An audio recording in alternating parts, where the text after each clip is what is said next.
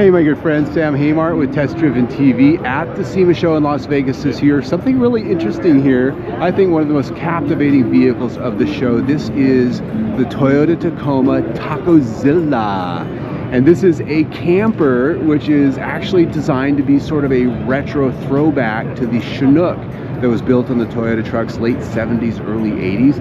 And it really sort of shows that overlanding camping is coming back, and they're coming up with new ways for us to integrate our current products into that. So let's have a quick look.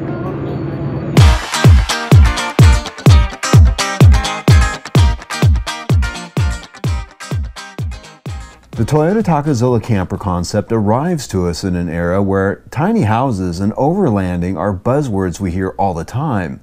In such, the minds at Toyota decided to pack up something special by rekindling the retro theme that some might remember from the 1970s and 1980s in the compact Toyota Chinook campers that were ubiquitous at the time. Starting with the Toyota Tacoma TRD Sport 4x4, the team set out to create the feel and the look of the Chinook with a modern flair, but more importantly, bring it into today's penchant for overlanding, which is a more rugged tint to what we used to call camping. Here, we need to go off-road and have a vehicle capable of doing more than parking on the tarmac of a national park campsite.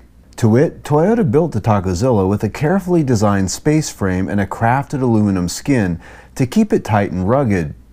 Following the lines of the Tacoma, they wrapped the exterior with a retro striping scheme that fits the bill well.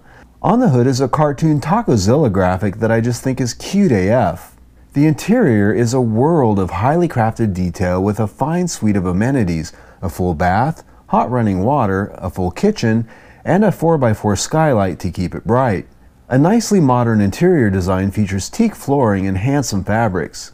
The living room area is designed so that a 6-foot-tall person can walk it fully without bumping their head. No detail was spared, including the custom tapered rear door that follows the creased curvature of the rear silhouette. The interior has a handsome leather upholstery with diamond stitch custom work. The rear seat of the access cab was removed to allow wide and open area for a pass-through. Making the engineering a challenge was the fully integrated structural design that can withstand off-roading without creasing or cracking critical junctions like the opening pass-through from the cab into the rear cabin.